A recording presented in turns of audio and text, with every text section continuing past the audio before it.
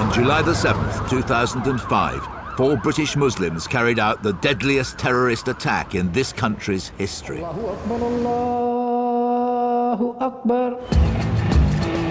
Tonight on Dispatches, we examine how 7/7 has changed our attitude towards Muslims. The wider population is beginning to say, well, actually, we've had enough of this. We feel aggrieved. We feel that many of the values we have always lived by in this country are under threat, and you lot are threatening them. We investigate whether in Britain it's now become acceptable to demonise Muslims. Why are we being painted with the same paintbrush as them? They were terrorists, you know, we're not.